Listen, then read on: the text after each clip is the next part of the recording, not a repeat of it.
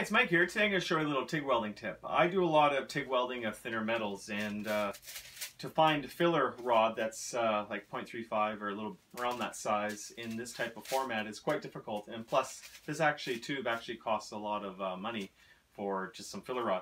So I do have a pretty simple solution for that. What I do is buy some MIG welding wire.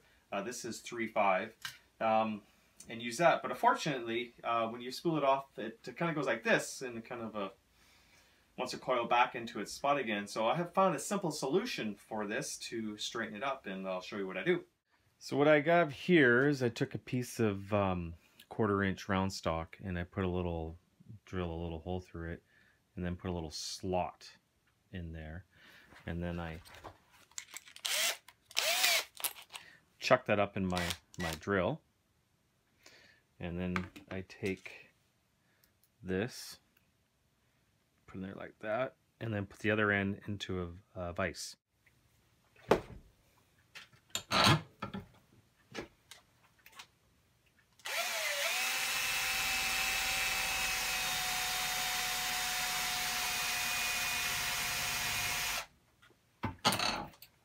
So there you go. You spin that up for about 10 seconds and you have a nice straight MIG welding wire rod.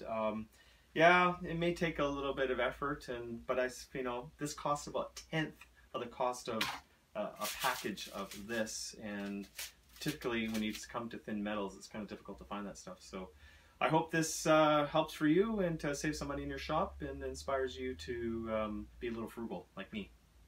Thanks for watching.